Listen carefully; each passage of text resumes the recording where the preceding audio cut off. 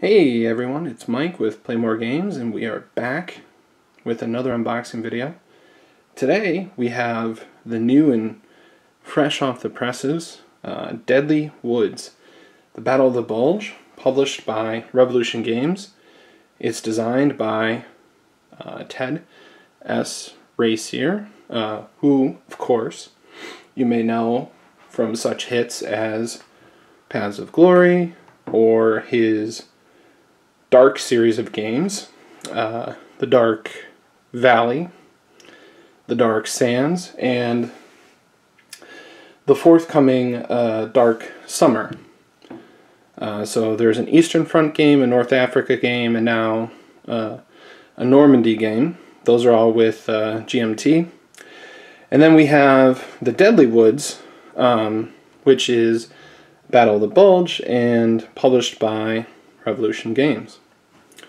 So let's take a quick look at the back of the box. Okay, and on the back here we can see our info blurb, some counter samples, a nice sample of the map. We have further credits. This was developed by Roger Miller, and graphics, Charles Kibler, Joe Yost, and Mark Maffey. Rules editing by Kai Jensen.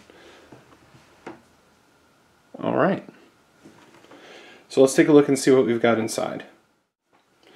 So first off, we have our rule book, our rules of play, and it is a fairly standard rule book. Black and white, no color, but it follows a very, formal rules convention, sequencing, numbering of sections. I skimmed through it. It seems very, if you've played a war game before, for the most part, you should probably be able to pick up most of the rules. There's nothing really wild here. Of course, until you get to some of the special rules and when to put in certain shits. That's where I think the game gets a lot of its chrome, but be happy to report back to you on that once I play it. Next we have our player aid number 1, and this has information on your unit counters, helps you read them, shows you where to set them up, shows you basically how to read all the information from the counters down to the turn record track, unit types, unit symbols, all of that good stuff. So that's player aid 1. Player aid 2, you have combat results table, terrain effects chart. Again, skimmed it, nothing crazy here. We have player aid 3. So the core of the Dark and Deadly games is the chit pull system. So each chit does something a little bit different. And there is a chit schedule. It was on the back of the rule book that I showed you earlier. But this tells you what each chit does. So when you pull it, you refer to this and it tells you what to do. So I really like the chit pull system because it helps add some randomness to the game. So that may or may not be your specific thing. But since I do play a lot of games solitaire, it really helps keep that variety and that sense that anything can really kind of happen. Next, let's take a look at the counters. So this is a 1.5 counter sheet game. You can see that they're nice, solid counters, decent size. Here we have mostly Germans with some of our Americans. And let's see if we can get a closer look.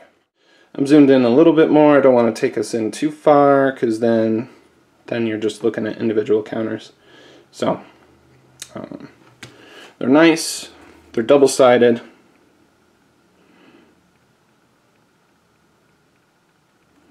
Here are some of those chits that we were talking about.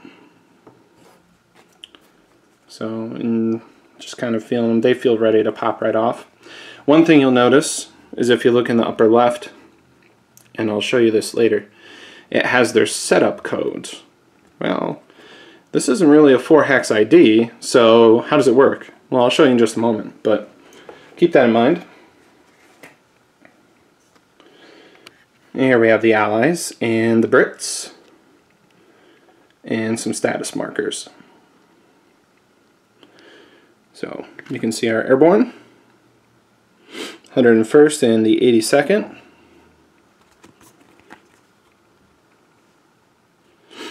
And 30 Corps.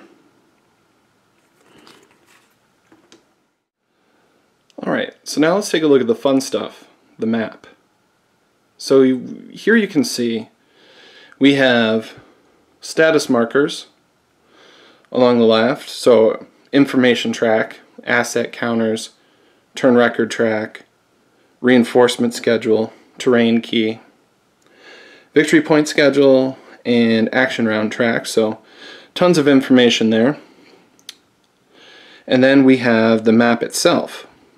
So let's go in just a little bit. Okay, so here we have the German setup sector, and if you've played a Bulge game before or are familiar with the Ardennes Forest, a lot of these places should be pretty familiar. So we have, you know, from the bottom to the top here, we have the 5th, 6th, 5th and 6th Panzer armies and the 7th Infantry Army for the Germans.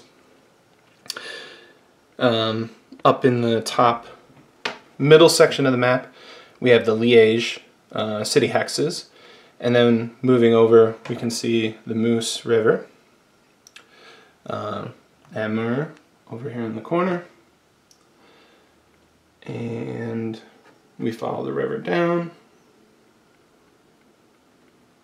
down, down, down, all the way to Sedan. So, if you've played a Bulge game before, this has all the hits. You should be able to see Bastogne in a red hex in the middle of the screen there. St. Vith, of course. The little I don't know how to describe these. They kind of look like tops on their sides. But they also might be ninja stars, so I don't know. That's our west wall, our German starting positions. So, if you've played a Bulge game before, Bitterwoods, Ardennes 44, Bitterwoods specifically, this is very similar. But we've got it condensed into one map. So, that is pretty cool. So one last thing before we wrap up. Here we have, and I think that this is just so cool, we have a setup map. So remember how I pointed out, so there's no 4-digit hex codes. Well, there's also no long setup list at the back of the book. Instead you get this nice printed map. So let's go in and we'll just take a quick look. Alright, so here we are taking a look, and we're taking a look at that same west wall location. Well, you can see that each hex is numbered on the map here. So that is the corresponding hex location in the game. So if we see 1 over here, and we go 1 over here, then what we'll do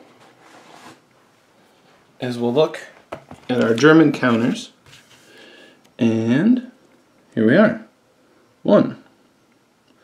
So we know that when we punch this guy out,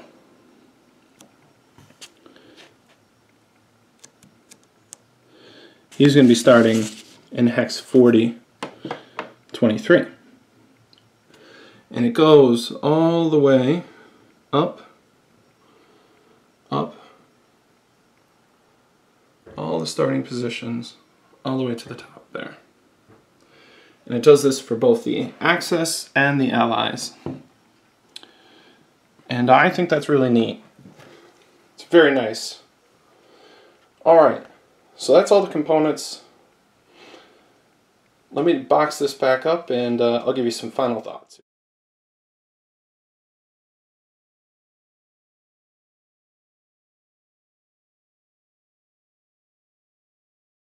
Okay, we're all packed up, and I have to say, it's an impressive little package, and I am really looking forward to getting this out and getting this played. And I hope you enjoyed the unboxing video, and stay tuned for more Deadly Woods content coming soon. Thanks again for watching. This is Mike, and I hope you have a great day.